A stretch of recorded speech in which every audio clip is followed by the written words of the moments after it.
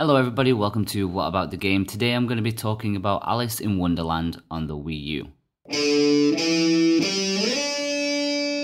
Lewis Carroll's Alice's Adventures in Wonderland is often referred to as a literary classic, one told countless times in various forms of media since its original 1865 publication, and especially since it entered public domain in 1907, whereby it was no longer subject to copyright. Taking advantage of the situation on the Wii U is Brave Rock Games with Alice in Wonderland. Now firstly, let's get this clear. Alice in Wonderland on the Wii U is not a game. It is a visual and audio telling of the original novel. You'll find very little interaction here.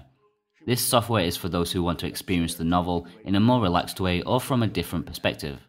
The entire novel is laid out before you and is presented with visual accompaniments of static images.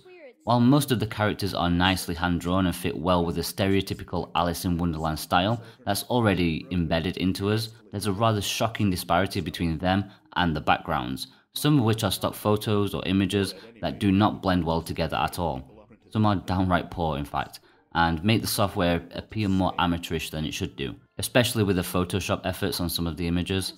The presentation as a whole is completely non-cohesive, with three of its components just not melding together well at all. Pleasingly, the story is completely voice acted. Every character has their own unique voice actor, with special commendation to the narrator and Alice, who are really rather good. A blessing considering you'll be hearing these two most of the time. The rest of the cast are hit and miss, although none of them are standout bad, only the varying quality of their audio production is a little jarring. Some characters have high quality recordings, while others can be slightly muffled and distorted. An issue I rarely came across was where the audio quality overall suddenly dropped. Everything began sounding like it was far away or muffled. At first I thought it was my own audio connections, but I'm leaning towards the audio files not loading properly upon entering the chapter. Replaying the same chapter again without encountering it showed that it wasn't a common occurrence.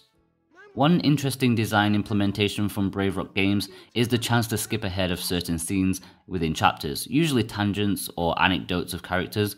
Does it add anything? Not really. Sure, it does give you the ability to bypass the more superfluous parts of the story, but if you're skipping ahead, what's the point in reading the story at all?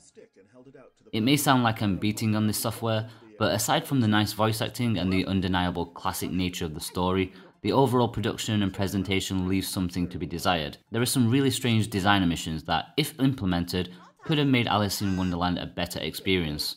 The strangest is the lack of autoplay. You have to tap on the touchscreen every time you want to move to the next line. Not ideal if you want to sit back and relax to enjoy the story, or leave it to play in front of your children. Then there's the problem of not being able to exit the chapter you are on without completely exiting the game. The last problem I had was that once you've finished a chapter, you can't go straight into the next one.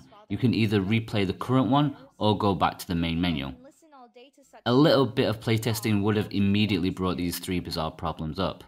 Overall, it's a little difficult to recommend Alice in Wonderland. While it does have nice voice acting, the presentation and production value lets it down.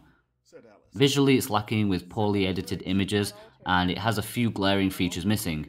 But if you enjoy the classic story or want to experience it for the first time, it's not a terrible option, just not one I can fully recommend.